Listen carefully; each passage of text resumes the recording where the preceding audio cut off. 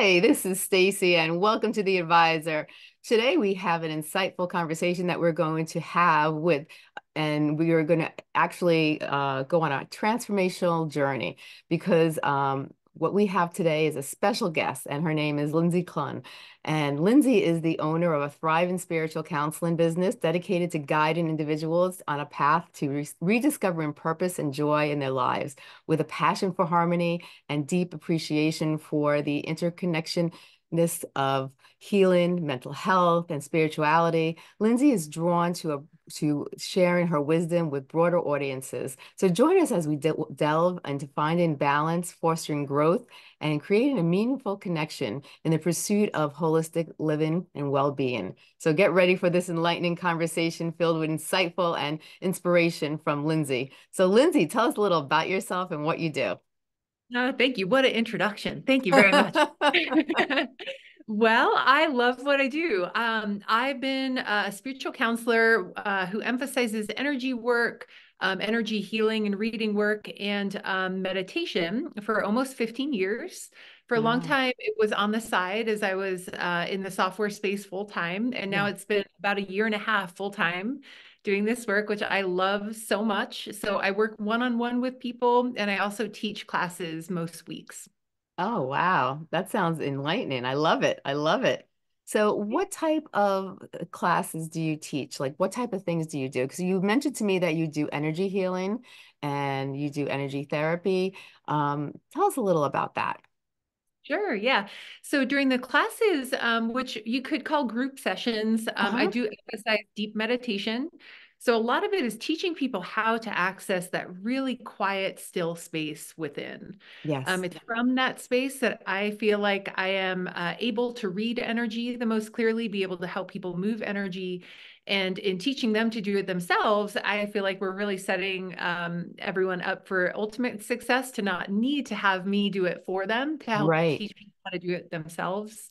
Meditation is one of these things that people talk so much about these days. You know, we all know it's good for us, even from just a baseline scientific neurological level. We know it's good for us, but it can be really hard to access. Yes. Learn how to find that stillness and peace. So that's a lot of the baseline that I teach is how to first find that, and then Yeah. from there be able to utilize more the energetic tools and spiritual framings of how we can experience and get to know ourselves. I know even in the beginning, when I first started to meditate many years ago, it was hard in the beginning because, I would be, let's say in a meditation class, and it would be a 45-minute class. And by the end of the class, that was when I was ready to feel relaxed, but the class is over. Like it took me like that 45-minute span to get to the point where I actually felt at peace with myself. But, like you said, it comes with practice. Now I could go right into meditation very quickly. I could relax very quickly, but it takes practice. And it's for people who want to learn how to like release themselves and to relax. Is there certain ways or certain methods or steps that you suggest to people? Because it's hard for a lot of people to just let go, relax, clear their mind, clear their body, clear the bad energy, negative energy that might be surrounding them or might be in them. How do you suggest that people start with meditation and work their way to an area where it's really effective? Yeah, especially for so many of us who are such hard workers, right? I'm sure you and a lot of your listeners can relate to having a lot of expectations put on Yeah, you or that you put on yourself, a lot of responsibility, a lot of right. stress. And so when we close our eyes and try to meditate, usually that's what we hit first is all of that mix of stress and Yeah. expectation. And so it takes time. You know, when we look at it from just a nervous system level, it does take, like you noticed, at least 20 minutes to kind of down regulate the nervous system so that we even Yeah. have a chance of kind of finding that space. Right. Next level then is after we kind of learn how to self-soothe our body, is being able to meet our thoughts and recognize A, we're not our thoughts, and B, we have opportunity to relate to our thoughts in a really new way, more Yeah. space from them, right? Yes. For me individually, I needed to, the way I got into this many years ago, it was probably 25 years ago now that I really got into meditation, was through bike racing. I was a professional mountain bike racer for a Wow. short stint, right?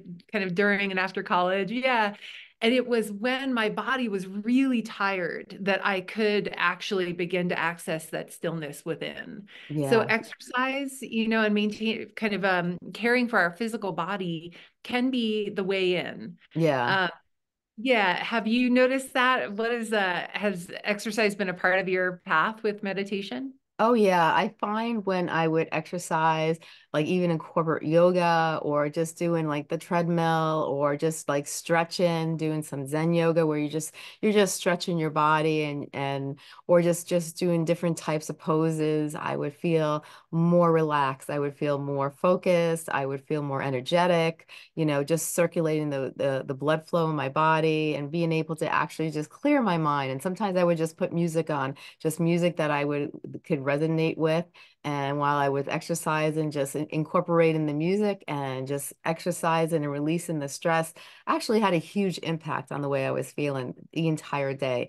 It actually put me on a very good track. And I noticed over time and continuing that behavior and that habit that I actually was improving my health by doing that, not just mentally, physically, spiritually, all around. It affected my whole entire body in many ways. Yeah, yeah, exactly. And that's where it's really important to acknowledge and honor all of these layers of us, because I Yeah. see all of us as being very multidimensional. And that means that including our physical layer, which no, we're not our body, but Yeah. without honoring our body first, it's really hard to also access the higher, more spiritual layers of ourselves, Yeah. which is I like to move people to when they're in that deep meditation space, but we don't want to try to jump over the body's needs. First, we really need to start there. Right. Um, so generally, my classes all focus or kind of emphasize some layer of deep meditation. It's quality over quantity, so it's not necessarily about the time, but it's about the depth. Yeah. When I meditate with a group, I have noticed as an energy person, I'm very much into reading and kind of moving Yeah. energy. I think it really helps to meditate with a group. We Mhm. can by ourselves, absolutely. But I remind people that when we come together with a shared intention, we can feel that even when we're Yeah. all around the world. I have clients all over the world. So half the time people are joining at, really kind of really early in the morning, really late at night, depending on where they are at in the world. But you can feel that. And I Oh, love yeah. that sense of kind of a global connectivity as we're running these sessions with bigger groups. I've noticed when I've done group sessions, the amount of strength you feel in the room when it comes to the energy, you could like the energy feels so powerful, especially when you have like-minded people with the same goal and intended, you can feel like it's a crazy feeling because you feel this really strong sense of energy in the room when you're working with a group of people. It's crazy. Yeah. Yeah. That sense of connectivity in a more multidimensional space is really powerful. And I do love that. And I think that's why people keep coming back to the group sessions is because you can feel that. It's a really Yeah. unique kind of connectivity that you have with yourself and with others when you kind of connect on that level. And when it comes to like Reiki or it comes to like energy healing, what's a great way? Because a lot of people, they will go to somebody and you could also do some of these things at home, if you're feeling not right, or if you feel like you need to release some negativity, or you feel like you just need to get balanced in your energy. Like, what are some ways someone could actually practice energy healing at home? Yeah. Yeah. One of my favorite, most foundational tools I teach is roots. And that's really connecting into this concept of grounding. Yes. When we think of ourselves as a spark of consciousness or a spark of energy with the body, it's really important or helpful to consider ourselves like a lightning rod where there's all this energy around us. If Yeah. we're ungrounded, the energy kind of gets in and it can feel messy, it can feel overwhelming, exhausting, anxiety inducing, it makes us Yeah. feel apathy, all these things. When we're grounded, energy kind of moves through us and then away, right? The Right. earth is one of the greatest kind of energetic recyclers in that way. Yeah. So, when we consider roots or grounding, I love inviting people to feel held by old ancient roots that are kind of growing up from the earth. and holding you right around your hips and going deep, deep down into the very center of the earth. And this gives us a construct and a relationship energetically to how we can be held by the earth, which I do think is happening irrespective. But when we Yeah, put attention on it, it kind of amplifies it. It gives us that sense of being rooted, of anything that's hanging out with us that's not serving us gets to just drain right off. Mama Earth right. will cycle it into something better than stress, right? She'll recycle it Yeah, into like a baby flower, a baby animal is what I like to say. Um, and it gives you that sense of being held, right? yeah, Letting yourself be supported here because it's all too easy to feel like this world is really hard. And yeah. any little ounce of support we can give ourselves and focus on being supported in each moment, I think is a huge assist. Oh, for sure. Definitely. Definitely. And when you see people like, a lot of times we have when you think about the chakras or you think about the heart, a lot of people have, I call it like emotional garbage and a lot of repressed emotions, a lot of, trauma that they've been through or situations and obstacles that really have played a toll on their lives. What are some of the things that you suggest that they could do to heal themselves that will help them to start releasing the hurt, the anger, the fears, the different traumas that they went through and the obstacles that had kind of have played a part in their life? What would be Yeah. some ways that could can help a person? Oh, there's so many ways. How do I pick? Well, it really depends on where their trauma started. And this is, I mean, it makes me smile because I find this cross section of our body and our emotions and our psyche to be so fascinating. And there Yeah, is so much opportunity for healing now more than ever. I see from an energetic level, there's like this quickening happening that we could see playing out on the earth plane by people, for example, having less stigma around mental health, yeah, so we see the sense of a quickening, not always as people all being drawn to the construct of energy, but it's this opening that people yeah, are having that's offering them more freedom that says, let's look here. yeah, It helps norm the sense that like humanhood is hard yeah, and we all get buried, we all can get buried in different things. Even when our lives look really shiny and happy, there's always challenges, yes, no matter how someone grew up. And so, I think it's really helpful to understand, it's okay to have that, what did you call it, emotional garbage or, yes. Mhm. yeah, that's a good word for it. There's a lot of garbage that we hang on to. I see spiritual growth not as us necessarily getting better or improving ourselves or healing, but really peeling back the layers of Yeah, holding on to lies, old pain that keeps us from having the wholeness that's already there, right? yeah, We're all within already whole and healed. It's how do we offer ourselves that lived experience in these bodies, in this crazy, incredible world?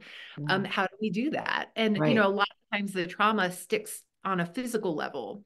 And so it's where, the spiritual planes is where I love to kind of dance. And Yeah, bridging that to our physical level is really the key to help learn how to work with, for example, our nervous system. right. When something happens and it triggers us, it's not that trigger being wrong, it's noticing that trigger is showing us something that we get to Yes. look, you know. Yeah, does that make sense? What other questions do you have about that? No, it makes sense to me. Like a lot of people they have a hard time just peeling away all the negative emotions and really opening themselves up and letting go of all the emotional garbage, and it's for so many people it's very hard to just let go. People tend to, hold on to the past. And even though the past, is gone and we can't change the past, it really affects people their entire lives.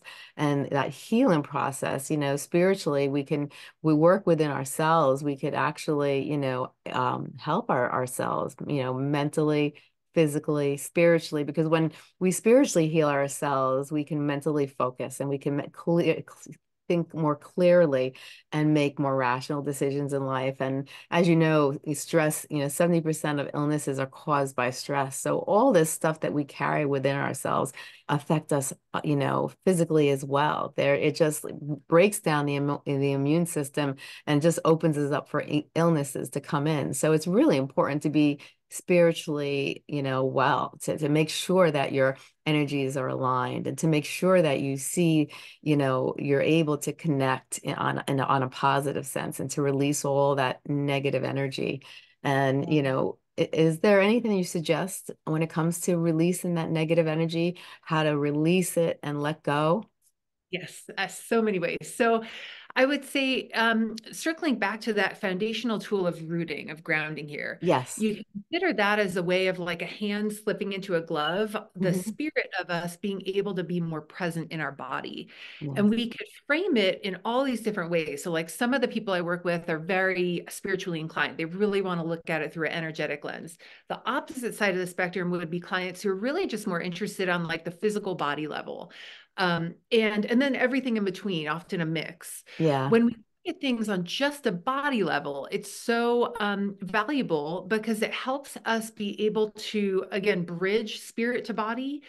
Oftentimes, and I'm sure again, a lot of your like hardworking viewers who are like just always trying to do the right thing, do more, heal, be better. Yeah. Um, I say, well, I should be here. I'm so spiritual. I shouldn't let this get to me. I should be able to let go of that negative thought. Right. When the biology of our physical body tells us we're not going to let go of it until we know we're safe from it.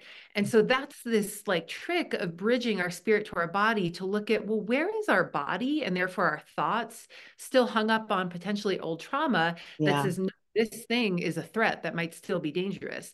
It might not in reality be right now, but Right. if our body is still hung on to old trauma, that's where we get to look. And Yeah. so that's with meditation, and then ideally using more of the energy tools within meditation, we can meet with those old patterns, right? Right. And the way we can find some of those old patterns, the old trauma, is to look for what are the things that really get us, the Yeah. things that really hook us, and it might be for those of us who are really spiritually inclined and we like to look at things from a more elevated consciousness, we Yeah. sometimes have to reach for the old petty patterns. We need to Yeah. reach for how am I when I'm hungry or tired? What are the things Right. that come then, right? That's Yeah. gonna be the way in. Yeah. Does that make sense? Does that resonate with you? It does. It does. It seems like really being grounded and really settling your roots is really important more than I realized because when you're grounded you're stabilized and you're able to have more wisdom, you're more you feel more in control and you feel powerful and you're able to really focus and play your role, but really it's the foundation. So really it does have a huge impact. And I think you're right. That's one of the main things we really should focus on when it comes to healing. People focus on the heart, like I was talking about, but really I guess the main foundation is being grounded first. Before you can move ahead, you really have to be grounded. Yeah, because the more that we're present, the more we notice everything. And our Yeah. spiritual growth is about getting to know ourselves on every level. Yeah. Anywhere there's a dark corner that maybe we aren't aware of, are unconscious of, is old pain, tends to be kind of dark and hidden. The more present we are, the more grounded we are, the more easily we're able to kind of go there. And Right. that's where one-on-one sessions can be really helpful because sometimes it's on a scale of 1 to 10 with old emotional pain that might jump to a 10, it can be really helpful to have someone kind of hold space to look there and to kind of Mhm. step towards the 10 to Yeah. then be able to bring it back down to kind of a middle ground that's more tenable for us Right. to be able to work with if it gets triggered during like a day-to-day kind of time frame. Yeah. Yeah, does that make sense? That makes sense. Yeah. Now, how could you tell when someone has emotional blockage? Because a lot of times people will have blockage in certain areas, in their body spiritually, which will cause, problems, for them. Like, are there ways that you're able to tell, where the blockage is? Is there things that you look for or you feel? Maybe when your hands are over somebody, or you could just sense it. How do you know when a person has emotional blockage? Yeah, well, about 15 years ago, I got trained in a few different forms of Hmm. energy reading and healing work. And back then, I would just, I read with my eyes closed when I'm working one-on-one with someone. And You can just see it. I've always been a pretty intuitive person, though. Even as a kid, I was really intuitive. So that Yeah. just my forte is reading energy. And I think it's really helpful, like it's helpful on a counseling level to not just jump to it and say, hey, I see a block in your third chakra. This is why you're Yeah. not manifesting what you want. It's helping move someone into a place where they can see it and feel it because they already do. It Yeah. just might be kind of covered over. And Yeah. so nowadays, I tend towards really empowering people to move into them getting to know their chakras, them getting Yeah. to know their spiritual journey and where they might be. When we're in a space of feeling like there are stories that we're in the middle of, stories that are unresolved, meaning there's still kind of challenges that we feel we're caught in, Yeah. that's when we're in the middle of an arc. It's when we get to the redemption side of the story where we feel like, oh, I got it now, in Yeah. our in our family and relationships to ourselves or another. That's when someone's really coming into a resolution, and that's where we all get to move. And Yeah. so people often come to me when they're in the middle of one of those stories and they say, this doesn't feel right. This feels like a repeating cycle. Yeah. What's going on? And so those are the questions that we move into where, yes, as an energy reader, I will be reading, kind of pointing them to what I might see in like their Yeah. chakra system or something or their aura. But um, some people don't ever want to hear about that construct. And I'm like, that's totally fine. I'll still Yeah. be reading them, but might be looking at it from a more kind of logistical framework, Yeah. depending on what interests them most. I like that. When someone is has emotional blockage, how do you release that from them? How are you able to, help them, overcome that emotional blockage? Well, I think the first thing, if we look at it just from an energy healing standpoint, the most kind of effective or talented energy healers know how to kind of notice something and clear it in themselves, and then it clears in the other person. I Because we see. can only see in another what we've experienced ourselves. Yeah. Um, and it's not, this is where it gets tricky to talk about because it's not based on a linear scale, right? It can be past tense, future tense. But Yes. when I notice energy in someone that's super stuck, I'll look for any old patterns that had been present in me and clear that out of my space. And it usually will go poof out of theirs. Okay. Um, and the more grounded I am, the more easy that can be. Now, do Yeah. I necessarily say that? No, because it's not like people are coming to me necessarily to learn how to move energy in that way. They might, for example, want to know, so if the energy is something that we'll look at manifesting, if it's blocking what they're wanting in their career, for example, and they feel like they keep getting a job or a situation in a job that just doesn't work for them, they're unhappy, unfulfilled. We might be looking at it and it's helping them recognize that there is a pattern there and feel safe with it, because energy gets stuck when we resist it and we say, no, maybe this isn't happening. It's their fault. It's my boss's fault, something like this. So Yeah. that's get into resistance. And so I get to hold space for more of a psychological level to go, okay, tell me about that. Let's look at that. Now, what if you're blaming maybe your boss for something or seeing yourself as a victim in this? I'm not going to tell them they're wrong. They're not wrong. It's looking at that from all angles, right? So, where have they potentially victimized another in a similar way? It's helping them kind of get that holistic sense of a problem so Yeah. that it fills out and then it's neutralized and it begins to shift. I And then see. the energy begins shifting that way too. Yeah. Does that make sense? Like It there's does. so many ways to approach it, and it's so dependent on the person and the situation. But Right. whether we're looking at it from a body level, nervous system level, to kind of get to know the memory, the thought, and reset it that way, all the way out into just the energetic level. It's really just meeting the person where they're at and helping them have that kind of holistic sense of what is it that's actually happening, so Yeah. they feel safe enough to let it go, as opposed to Right. trying to push against it. Yeah. I see a lot, I get when I talk to people about energy healing, there are a lot of skeptics out there because you have a lot of people who see in the gray box and trying to explain to them that the whole world is run by energy. Everybody is, if we had no energy, we wouldn't exist. Right. But it's how, if do you have people that come to you sometimes and they're looking for help, but they might be a little skeptical? Like, how do you explain to people, about something that they can't see? Because that's what it is with a lot of people who are skeptical are usually the ones that have that type A or type 1 personality. And they need facts, they need data, and if they don't see it, it's hard for them to really absorb it.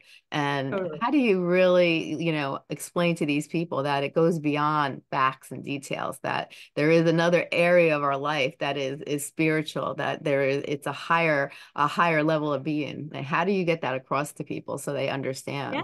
well, it's a great question, and it does come up. I am also very much a data-driven science person, and I'm a very spiritual person, and so I Hmm. can kind of walk in both worlds and honor all of those perspectives. Yeah, If someone comes to me, it's very, very rare. It's happened just a handful of times over 15 years. But if someone comes to me and has that stance of like, prove it to me, I'll yeah, be like, no, thanks. Like you get to believe, I usually answer with like, well, what do you believe? Let's look at that. I don't need you to believe what I believe. right. Yes, I have beliefs because being a person, we have to pick a lane, Yeah, but I have such a kind of a broad set of perspectives on how we can look at things, how we could frame them, and yeah, that they all have truth in it. Also, though, to answer the question of like, well, how do we explain energy? How do we open up this space to help it feel more accessible to people and not just be a woo-woo thing? We can just look at it from carbon universe level for an atom to have energy to do anything. There's energy there. It came from something, right? For all yes, these atoms to be held together to have a body, there's energy. And, when we think about reading energy is where it gets really messy because people say, well, science will never prove that. And I say, well, that may be true. And the fact that I can close my eyes and read someone and A, it feels valid and accurate, and B, it helps them is proof enough to me, right? And yeah, that's what I say. And it's like, if that doesn't feel good to you, if that feels woo-woo-y or weird or dangerous, I'm like, that's okay. You yeah, can have that and I will honor that. yeah, And, so it's about that kind of mix of having our viewpoints and perspectives, having the sense of a greater kind of consciousness with how we might look at things, and tolerance for all of the different viewpoints. We need yeah. everyone to have their viewpoint, and there's no reason that everyone should believe it. Right. And I like that because in our society, you see so many people trying to push their beliefs on other people when it's really you have your choice of what you want to believe, and that's fine. We all have our own belief system, and that we should honor each other's belief system and not try to convince or push our beliefs on somebody else. And I like how you express that. That's a beautiful way of expressing it, because there's so many people that always are trying to push their beliefs on everyone else, that their belief is the only belief and it's the right belief. And it's really not. It's what you believe and what works for you as a person. And I think that really is a strong point that you made. Thank you. Yeah, if we could all learn to just listen to each other instead of try to tell each other, it would help so much right Oh, now. yes. It's okay for people to have very different beliefs. Yes. I still absolutely, believe that spiritual awareness and energy offers people so much joy. And so Yeah. that is one of my primary things, but it's not for everyone, and that's Right. okay. Yeah. I feel it's very enlightening. I feel it brings me to a different level in life. It makes me see things differently. It makes me feel differently. I feel being spiritual and practicing, energy healing and practicing different ways of spirituality, I feel has taken me to a higher level in life and has helped me both, like we spoke, mentally, physically, and spiritually. I think it helps you all the way around. Like, because to me, I feel like everything is connected. It's not just your mind, then your body, then your spirit, or it's all connected. And what just like the energy, for everything to work right, we have to be connected, I feel. What do you think? Totally agree. I totally agree. And that this whole world is based on relationship. It's just one thing in relation to another. Yes. It's fun to think about how the consciousness that's in me is the same as the consciousness in you. We're just in these different forms to get to know ourselves. Yeah. So what a fun thing. And I think there's so much joy that's untapped when we that we can access when we open to more of the spiritual layers of ourselves, because we are multidimensional. And Right. if we shut down the spiritual or consciousness dimension of our awareness, we will feel apathy, we'll feel depressed. We might even feel anxious from that, because Yeah. it's as if trying to, cut off a integral part of ourselves that, like you say, once all of that is kind of connected and talking to each other, that's when we feel the best. That's when we feel that sense of innate wholeness that's always there. And can you explain more to people what it means to be multidimensional energy, like what it entails and what it's all about? Yeah. Yeah, it's a fun question. Well, so if we think about the kind of spiritual foundation for our world, we could consider it being generated from consciousness Mhm. that is like this incredibly intense energy that says, "Ooh, what do we want to create next?" And then, ta-da, we have a carbon-based universe that is moving and developing and growing over time. And little by little, from kind of the minerals and then the plant life and then animal life into a human form where we can become self-aware, we have all of these different steps of consciousness taking form and getting Yeah. to know itself through these different forms of expression of the consciousness. As a human, it's really incredible because we have a physical form and we have these incredibly complex, kind of sophisticated brains and the hardware Yeah. of these bodies that can become self-aware and has all of the chakras, right? Has all of the capability of feeling things on a physical level, emotional level. We know we can create things. We know we can love and Yeah. receive love. We can communicate and share our voice and hear the voices of others. We could see and create from a sixth chakra level and really Yeah. relate to things on a more spiritual level. And then the seventh chakra is about that kind of wholeness of spiritual connection where spirit meets body. And Yeah. so when we look at, again, the just physical layer, because like a lot of what I just said, people who are not into energy are going to be like, nah, that's woo woo, I don't know, that's made up. But I'll be like, cool, that's fine. Just on a physical level, even if we don't look at that, we Yeah. could feel in our body something else, right? When we close our eyes, we could feel something. We know we're not our body when we close our eyes because you feel as if, you're not embedded in it. If you were your body, when you closed your eyes, you wouldn't be able to have a sense of having the body. You would simply be it. Yes. And it's a funny concept that when people start to get that, they're like, oh, I'm not my body. I close my eyes and I know I'm with it, but it's not just me. And so Yeah. anyway, these are all these ways we could look at from the most zoomed out level of kind of Yeah. universal consciousness and how it's expressing here and how we're becoming aware of being aware and being the awareness that's becoming aware of itself. Right, exactly. And I think it's a wonderful thing when you can open up the crown and you can actually connect with the spiritual world. It's an amazing feeling.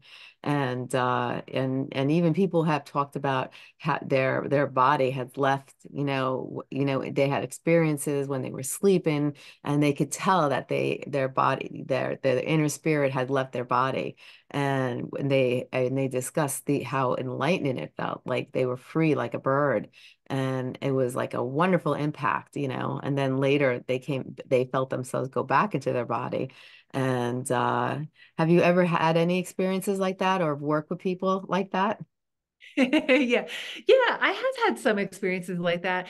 I remember as a little kid, I daydreamed a lot. I was very introspective, and it Yeah, was during a lot of my just kind of daydreamy times where I would fall into this sense of just utter and complete connectedness that I do yeah, find when I meditate at times, where you just lose the sense of identity with the ego or the thoughts of the body. yeah, And when we get back from that, you just are everything. Everything is connected because it's all consciousness, right? yeah, It's always been a part of me. And it's what, even as I remember, I was probably 5 or 6 the first time I had this incredibly powerful experience of falling into oneness with everything. And it feels like light, but it's light that's so much brighter than what we see physically. It's just yes, this incredible experience. And so, yeah, that type of experience has really moved me on to, I don't know, want to bring that to others, not necessarily the same way I have, but to help yeah, people up to more of that sense of who am I beyond just this physical expression of me. Right, exactly. And I think there is more to us than what we actually see physically on this planet. I feel that, spiritually, many people have talked about being, from light years away and then have come back to Earth. And, other people are like, whoa, that's too much for me, and Yeah, but I mean, I think that's cool. I think I tend to really, I don't know, move from as much of a balanced approach as I can, yeah, to kind of balance like the physical, kind of more normed way of being on Earth, into the spiritual realms. And so some of the people I work with will have that sense of being, what would I call it? Like having connections to, I don't know, other types of realities or earth planes or other worlds and things like this. And I can like totally hang with that, right? yeah, It definitely like takes it into a direction that I think is harder for a lot of people to have. And that's yeah, where like I like to just try to norm the space where wherever someone's at is just yeah, right for, and like it doesn't have to be weird. We right, can be totally regular people doing regular jobs like I used to do, yeah, and still have a sense of like exploration of just being curious about who am I as a soul? Who am I as yeah, conscious? Like, that shouldn't be weird. That should right, be, in my opinion, like a very normal kind of baseline for getting to yeah. know ourselves beyond what's kind of obvious to our physical self. And one question for you is when it comes to work-life balance, when, either being a full-time mother or being a mother with a job and just trying to, if you're married or you're with a partner, there's so many different things going on in your life.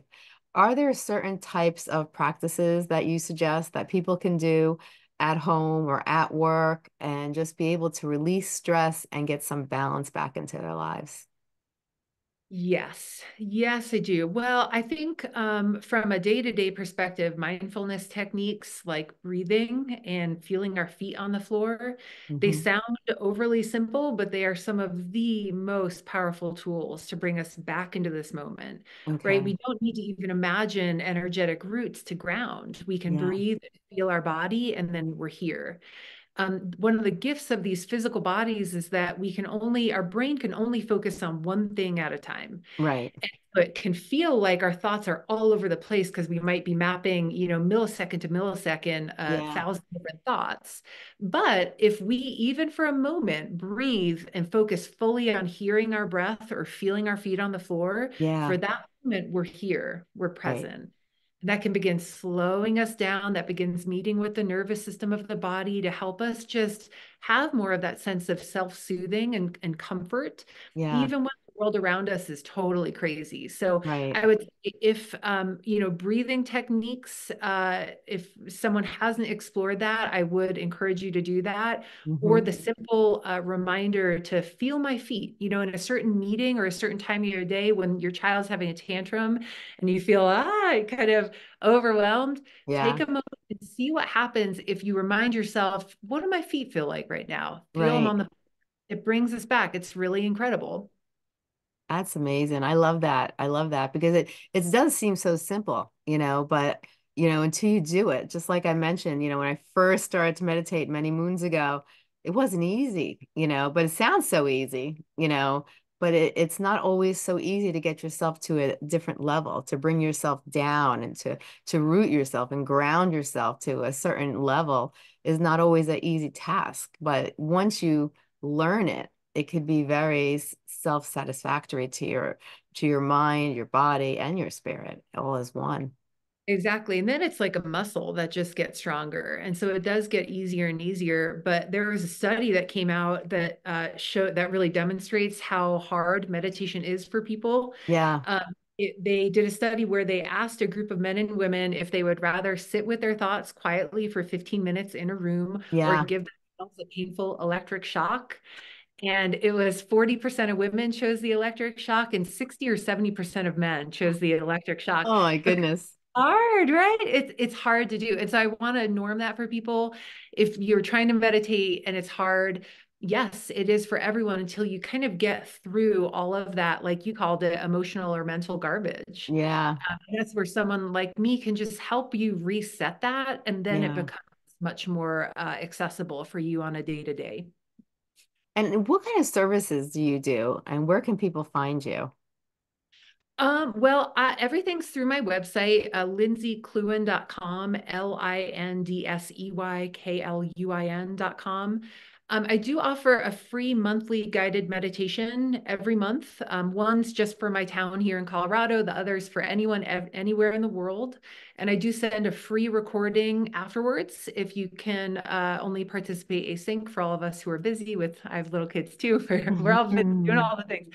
Um, and so free meditation every month. I would encourage you to start there. I do offer one-on-one sessions, and I do offer classes. And so like the March classes coming up are Tuesdays at 10 a.m. Mountain Time, where Mhm. it's a deep healing meditation where I guide people, all levels of meditators, into a really deep meditative space Yeah. where then we begin exploring and utilizing firsthand some of the energetic techniques that I use in one-on-one sessions.